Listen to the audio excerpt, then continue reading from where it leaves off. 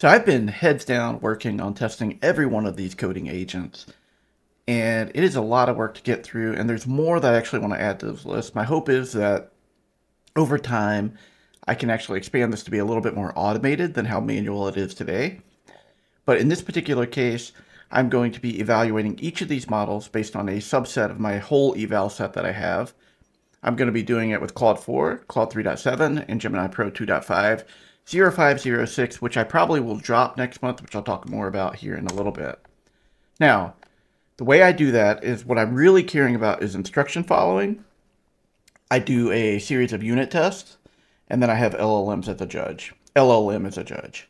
In this particular case, I'm using Claude 3.7 Thinking as a judge. I found it to be very consistent. I can run the same eval through it again and again and again and get very, very little variance with the way I have that prompted. Instruction following, what I care about that is I tell it to do something. Does it do the thing that I tell it to do? And then unit testing is really testing the functionality. And what the LLM as a judge is testing is the quality of the code overall, giving it poor examples and good examples. And there are a lot that I have not included. Some like Lovable and Bold I may never include, but others like Aider I may actually try to get working well enough to be able to include in this kind of eval set. I know there's some of you in the back. Yes, I see you back there. You're about to type furiously, why didn't you test whatever agent? It takes a lot of time to get through these, and if you would leave me comments on ones that you really care about, I would love to actually get that feedback so I can make sure I'm prioritizing the ones that make the most sense to all of you. So let's start with Gemini Pro 2.5 0506. Coming in at third place, it's RooCode with a score of 5,980. And this actually surprised me because anytime that I get below 60 now, like 6,000, I actually think the quality is not that great. And it wasn't that long ago that this was like a high quality output. So I would say Gemini Pro 2.5 0506, based on the evaluations that I've done, performed fairly worse than the Claude models. Even though Zed AI was a surprising entry here for me at 6,240, it is a pretty substantial boost over RooCode, much less tool failures, higher quality code, passed more of the unit test. So it is quite a decent boost here. So Zed AI, very interesting to see that hit this list here. And then Cline.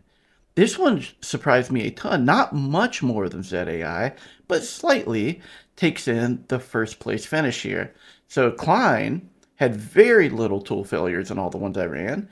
It actually did a okay job on the coding quality, but again, this is all relatively lower quality than what I was getting with the 0325 model back when we were on the older version of Gemini Pro. Overall, you can look at the standings like this. We have Cline, followed by Zed with just a small fraction of a difference there, followed by RooCode. Trey makes its appearance here. I know a lot of you have asked about testing that. That's slightly behind RooCode here. And then it drops off big time with GitHub Copilot, Cursor, and Windsurf in my tests. There's a huge jump down from Trey to GitHub Copilot, and from there it drops down. I was actually surprised to see Windsurf in last place here, but it just did a very poor job working with this particular model. Now, if we move to Claude 3.7, the scores changed drastically. We have Zed AI again, but this time in third place with a very respectable 6780 for a score. And then we jump into second place with RooCode at 7180. That is a massive jump. Anything over 7,000, I found it just to be a exceptional quality. Really, really, really good quality. And then something that you may have never even heard of, which I had never heard of, and very consistently, it's the Void editor, which is like an open source version of Cursor, takes the top spot of 7,280. You know, not a massive jump over RooCode, but a noticeable enough jump over RooCode. I was very surprised by this. And even though Void Editor did not have Claude 4.0 available, so I couldn't actually test it there, I do actually want to keep an eye on this, because if they can get the update cadence correct, like I saw someone had done a PR already for Void Editor, but if you download the executables or the install files, you don't actually get access to Claude 4. So anyway, we're going to go and look at the overall for Claude 3.7. You see Void at number 1. We've got RooCode and Zed. We talked about those. Surprisingly, GitHub Copilot comes in just slightly behind Zed, and then Cursor comes in 5th place here, slightly behind GitHub Copilot. Then we have Cline, which surprised me because we went from Cline being top dog with Gemini 2.5 Pro to now kind of in the bottom, lower mid, bottom half of the Claude 3.7 ones.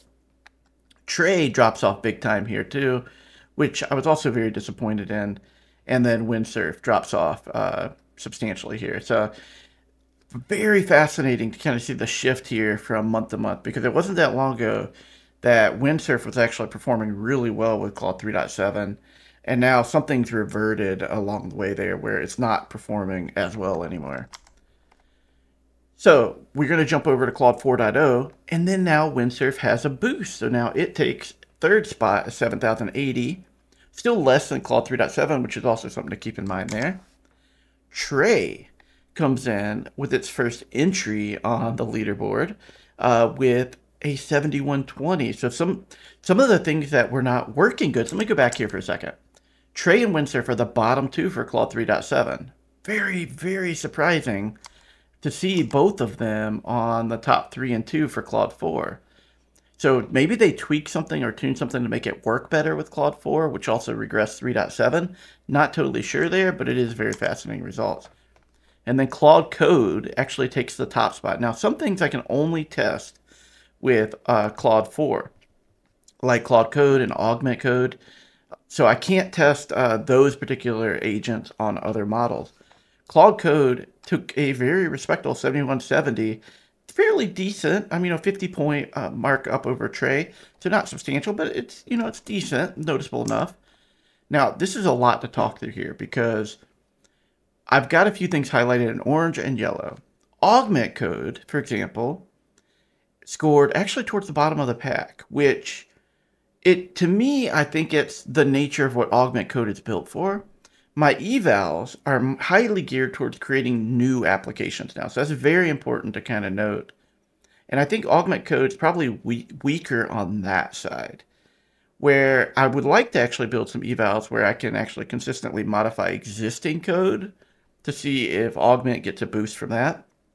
Regardless of that, I think it's worth noting that using different prompting techniques with Claude 4, like telling it to ultra think or think harder, had very marginal differences, where if I do that with Claude Code massively changes. So it does use ultra think substantially different.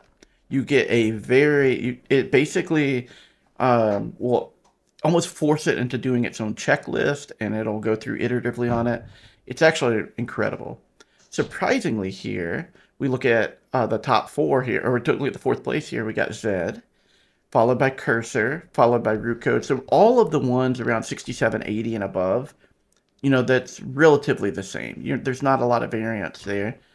But Augment Code does drop off quite a bit. And then you've got the regular Claude Code without prompting it to ultra think.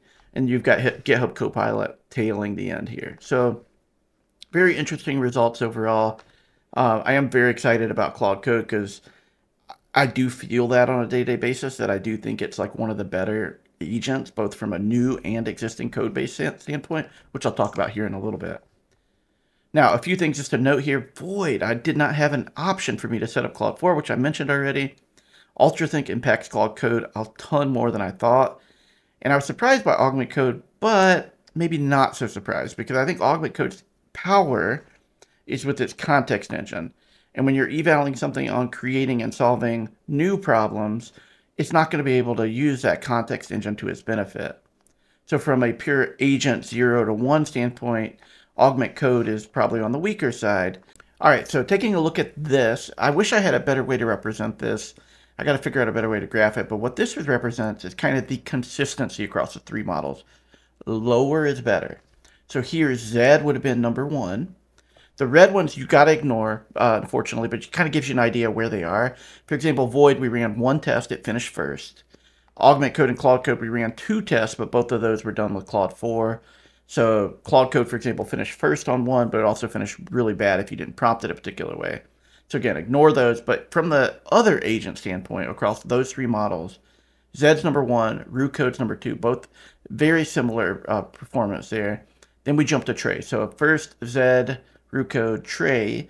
Trey, I'm very happy that was recommended to me. That is actually a really, really good AI coding assistant. So I've been very happy with that. I was surprised by Windsurf's fall off overall, and a lot of that is because of its performance with Gemini 2.5 Pro and its performance with Claude 3.7, which was surprisingly worse over time from the last time I ran it through. So this has all been ran more recently, so any updates that have happened to models or agents will be encompassed in this.